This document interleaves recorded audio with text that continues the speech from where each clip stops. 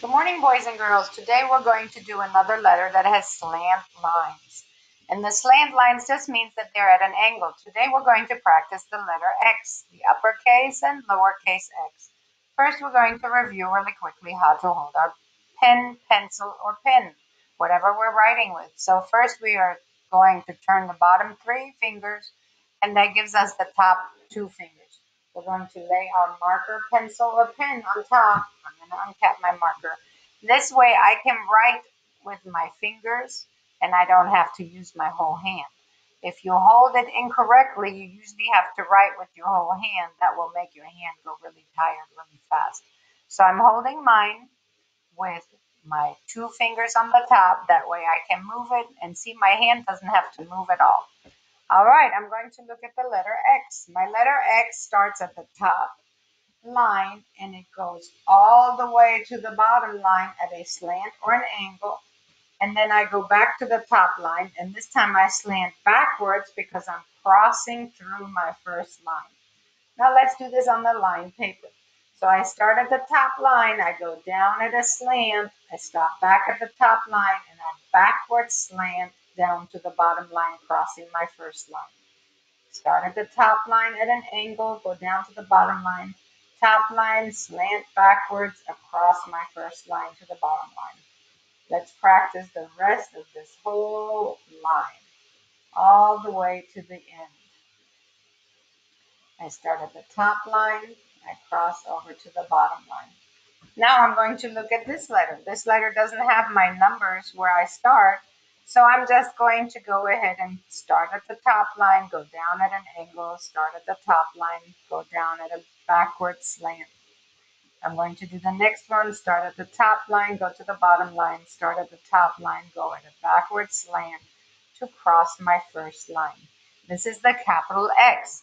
Please pause your video here and finish writing your entire row. Now that you've done that whole row, I'm going to go to my next line. I have a starting point here. That means this is where I start. I start at the top line. I go at an angle or slant to the bottom line.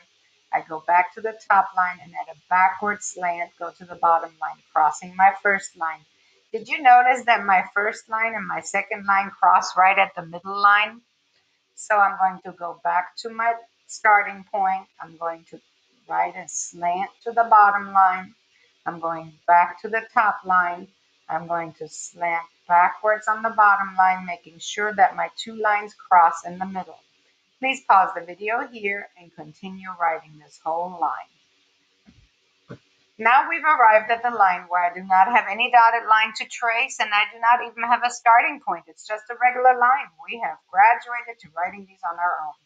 I need to start back at the top line and go at an angle to the bottom line. I go back to the top line and go at an angle to the bottom line, making sure that I'm doing it backward slant and my 2 lines cross in the middle. This time I need to leave my own space because I don't have a starting point, so make sure you use the space of your pinky. I start at the top line at a slant to the bottom line, start at the top line, backward slant to the bottom line, my 2 lines cross in the middle. Please finish this whole row, pause the video here, and then we get to the lowercase x. Now the lowercase x is exactly like the uppercase x. See, I start at the top, I go to at a slant, I start at the top and I do a backward slant to cross over in the middle. As you notice, I do not start at the top line though, because this is a lowercase letter. I start at the middle line. So my crossing over is in the middle of the middle line. So I do a middle line to bottom line, middle line, backward slant to bottom line. Middle line, slant to bottom, middle line, backward slant to the bottom line. Middle line, slant to the bottom row, middle line, backward slant to the bottom row. Middle line, slant to bottom row, middle line, backward slant. Let's finish this whole row and then we're moving on to the next one. This next one still has the dotted line, so it's easy. I start at the middle row, go to the bottom row, middle row, bottom row. Doing the next one, middle row to the bottom row, middle row, backward slant to the bottom row. Please pause your video here and finish this whole row. Now we've arrived at our row where they give us a starting point, but not much else. But I know that I start at my middle row and I go at a slant to the bottom row. I start at my middle row, backwards slant to the bottom row. There's my X.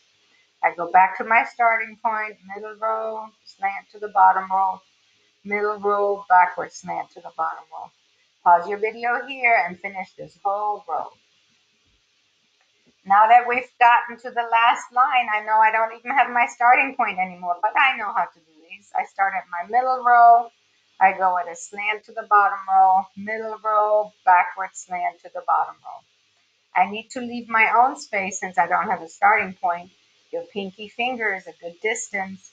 I start at the middle row, I go at a slant to the bottom row, middle row, and do a backward slant to the bottom row. Please finish this whole row. When you're done finishing this whole row and leaving nice pinky finger size spaces in between, go ahead, finish this row, take a picture, and post it on our class dojo.